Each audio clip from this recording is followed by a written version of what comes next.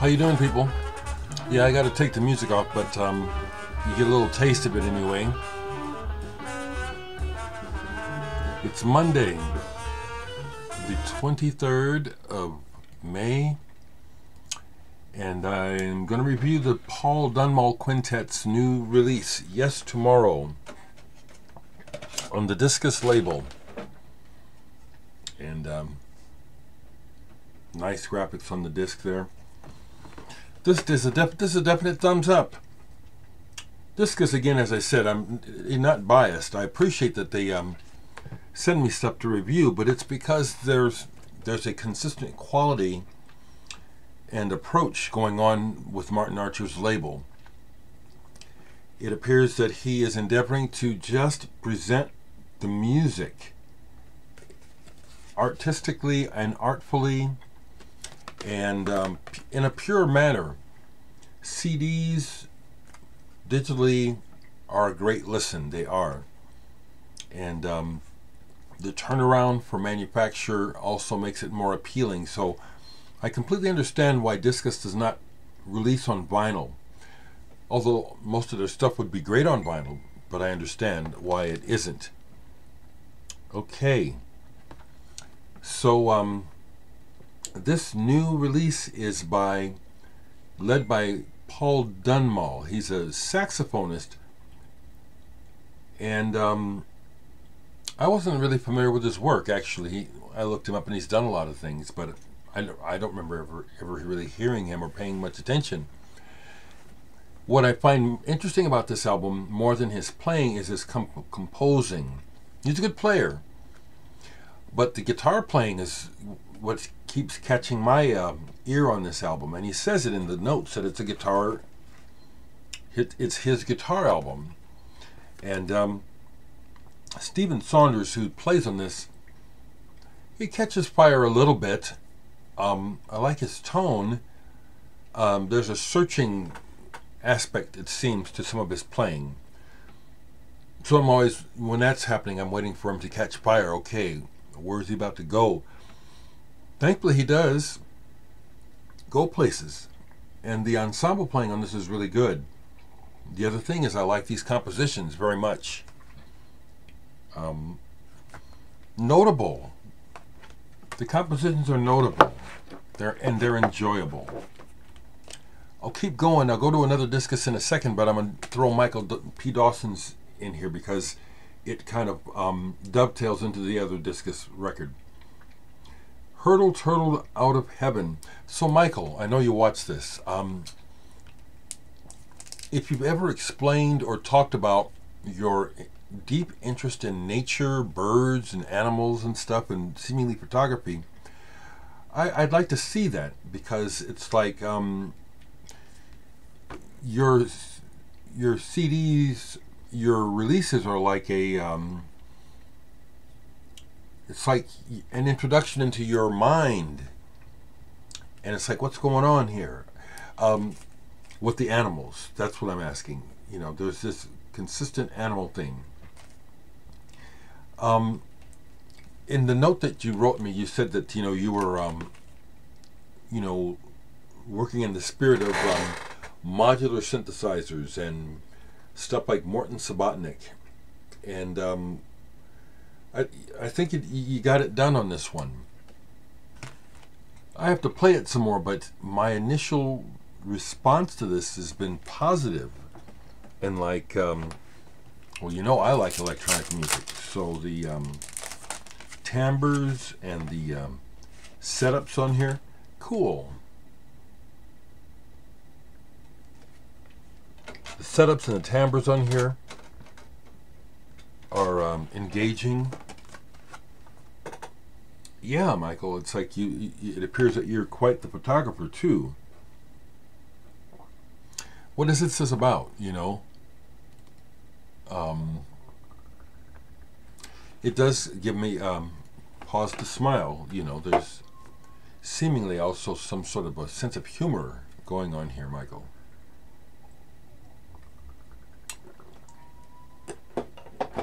What's the scoop, my friend? What is it? as that kind of gets rolling in the background, because I'm letting this play in the background until it gets too loud, is the other new release from Discus, Richard Scott's Everything Is Always at Once.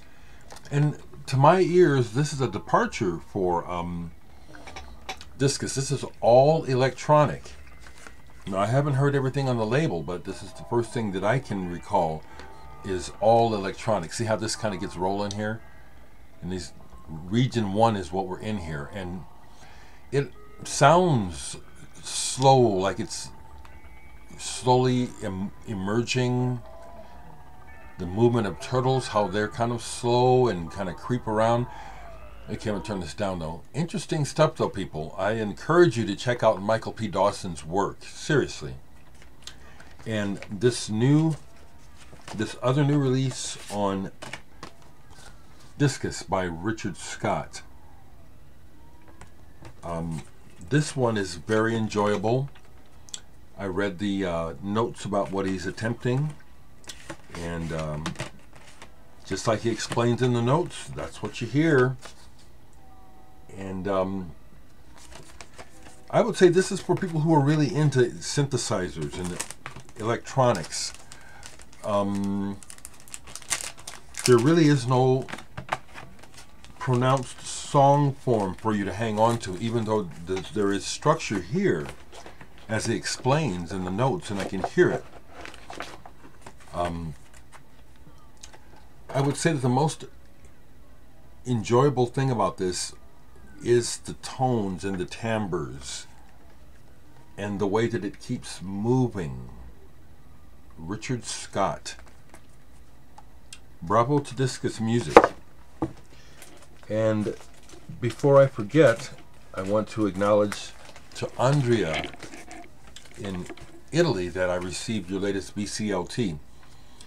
Again, Andrea, you have been so amazingly kind to me. This is the latest by Verdena. This is the third record you've sent to me by them. A soundtrack, music, or rather music inspired by the film America Latina. And this is very interesting. It's I love this. It's soundtrack, incidental music, music that is descriptive in an abstract way. And then there's parts of actual songs. I like this. And it's real different from the other records I have by them. Verdena. America Latina. So kind of you to just send this stuff to me all the time. I'd never hear it otherwise, and I do like that. Some response to some comments. Someone's asking me about the new Kendrick Lamar. This is what I have to say about Kendrick Lamar. It appears to me that Kendrick Lamar is this current day's equivalent to a Michael Jackson or a Prince or a David Bowie. We really don't, from my perspective, again, I'm older, and there's probably newer artists that I'm not fully aware of that are very popular on the world stage. But Kendrick Lamar strikes me as in that league as far as the public awareness, is that he is a superstar. And so I'll hear what he's doing eventually. I won't be able to escape it. But if you want to, I'll say it again, I said it a few videos ago. If you want to know who I've heard recently, who I think is the voice that I want to encourage you to pick up on, is Moor Mother. Especially when it comes to black consciousness and awareness of reality. This really trips my trigger. I played it again all the way through several times since I posted about it a while back. It's very strong, and I really like how Moor Mother expresses very clearly about injustices and insanity regarding human behavior. So that's my response to Kendrick. I'll hear his whole album eventually, but it's overall, it's the music. Like, for example, I bought these records at the record show yesterday. The Dulcimer. This is very satisfying musically, but the words to me are really mostly shit.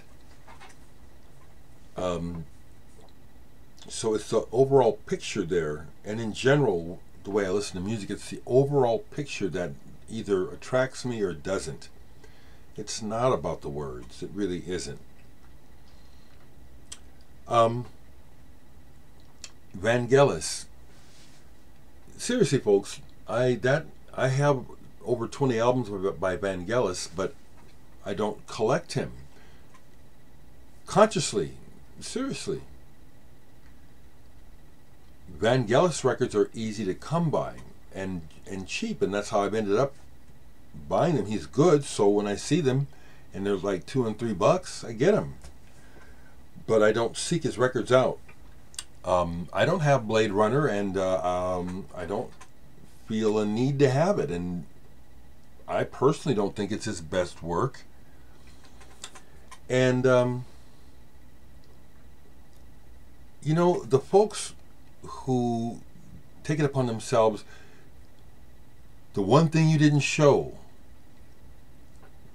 why do you do that? Why do you do that? Because it's annoying. I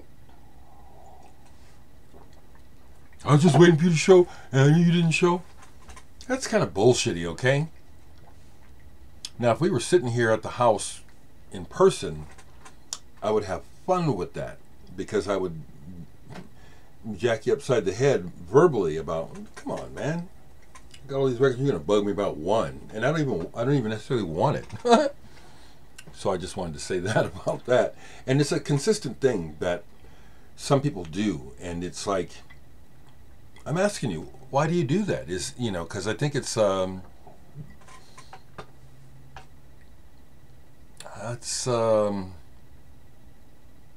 just think about it. It's something that I try not to do. I used to do it. It's annoying. It is. So I don't think about it. Think about why you know, he showed all those records, but he didn't show this one. What's that about? What's that really about? Okay. I'm kind of rambling here because it's Monday morning, and I'm just getting my day going here. I don't really know what I'm going to do today.